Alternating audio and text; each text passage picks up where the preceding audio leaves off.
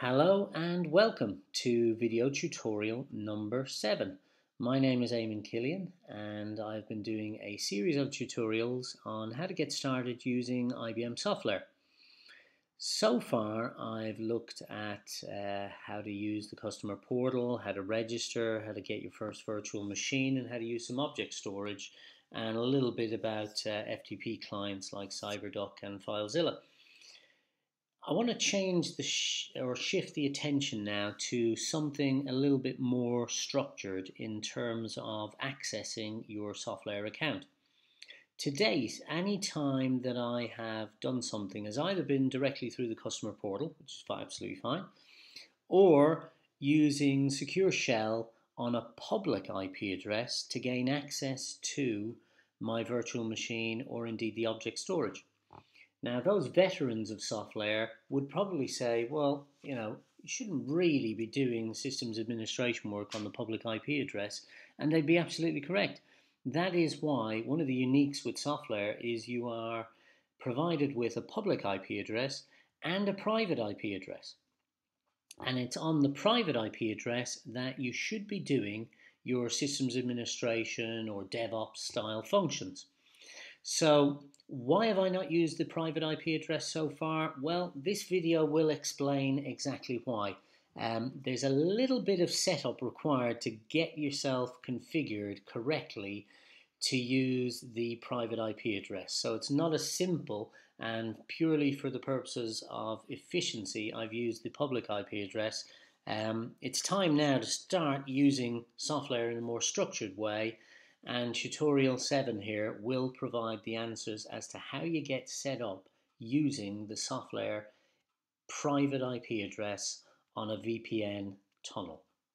So the first thing you're going to need is you're going to need Java. So if we check, and I've moved to another machine to do this tutorial. This is a brand new machine, and I'm just going to verify the version of Java. And this is what I expected. So this machine has no Java runtime environment running. Hence, no pop-up, either say trusted or anything else, just nothing happening. We can double check that by opening up a terminal. Ignore that. No Java runtime present. Yeah, as expected. So, how do we get Java? Well, let's just go to Java. And free download, agree and start your free download. Now I think for the purposes of efficiency I downloaded it earlier, indeed I did, but you would click that button and away you would go. So I've already downloaded it and I'm ready to rock and roll here, so let's install Java. That takes a few seconds.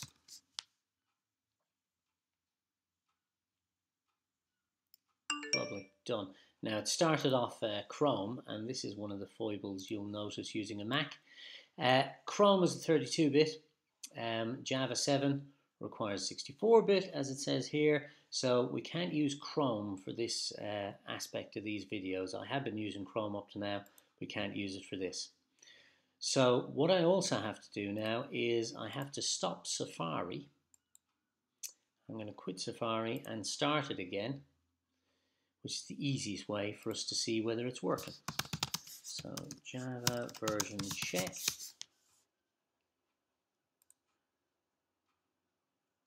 And we hit the version check. Now we wait a couple of seconds. It's away detecting it.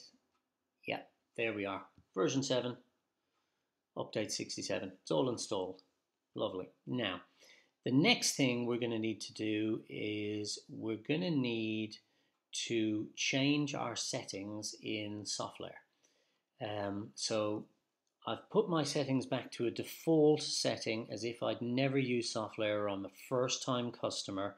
So we're going to log in now to the control panel and actually walk through the steps that you need to do before we come back into Safari and start setting up for the VPN tunnel. And I'm going to pause the video there and we'll start up SoftLayer. So as I said, the next thing we want to do is we want to go to control.softlayer.com and let's log into SoftLayer. It's already held it in my cache, which is fine. So I'm logged in and I can see my devices are here, just as we always do. But I've set this back to be as if you had never used the VPN. So in order to start using the VPN, the first thing you're going to need to do is go to Users, click on your username, could be this or another user you created, and set a VPN password.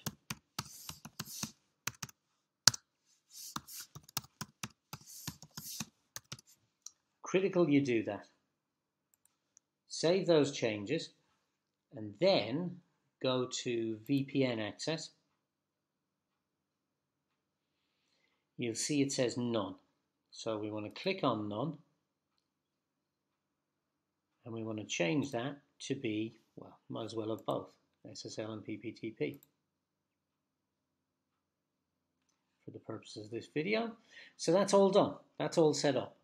So we can log out or quit. Let's just kill the page. We know Java's there. We now know that we've set a password and we know we've enabled VPN. So we now need to access the SoftLayer VPN gateway. Now, in order to do that, and I know we're going to need this, you want to actually quit Safari. Start a terminal window on a Mac, and we actually want to start Safari in root mode. So we want it to have administrator privileges. So we're going to start Applications, Safari, Mac, I think it's Mac OS, no contents, Mac OS, and Safari. So we want to start it in admin mode, which will allow us access. There we go. Okay, so we've got our Safari running in administrator mode. Let's check the preferences. You want to go to Safari, up in the top corner, Safari, Preferences, and here's where you can see all the settings for your Safari. Under Security, Internet Plugins, because this is a Java applet, a Java plugin, we want to just manage this and see what's in here. Okay, so there's nothing there at the moment at all. Okay, that's fine. Now let's go to VPN, and I'm going to use Amsterdam because that's where I set up my my SoftLayer virtual machine. And this is going to ask us to log in to the VPN portal.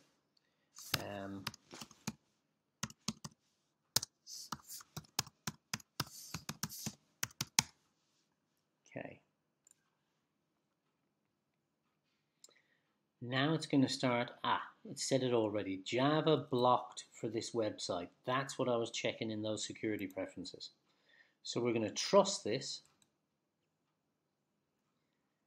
and it's going to fire up, hopefully. Yep. Connection is untrusted, certificate not valid. Don't worry about that, just say continue. It's failed to download the software. You may get this. Now this is because of those security preferences. So what you have to do again is go up to your top left, Safari, Preferences, and in Manage Websites, under the security bit, go to Java. We've now got VPN. But rather than just allow it, run in unsafe mode. Critical you do that.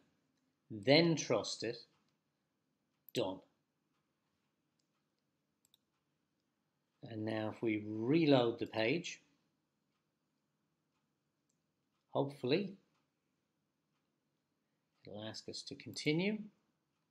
Hopefully It should start downloading it. Yeah, and there it is. So it's now downloading.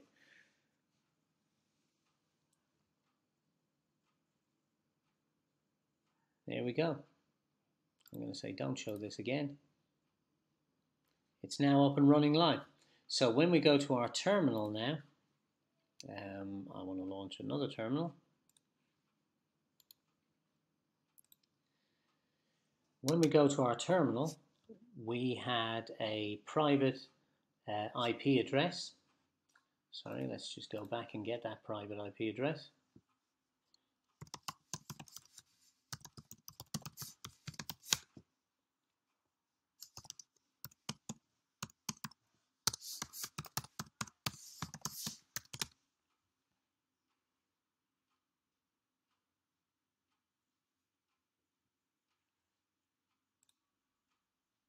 Go to our device list, and we have the public IP address that we were secure shelling in on, but we also have a private IP address. And now we can use that private IP address. I'll be root at and the private IP.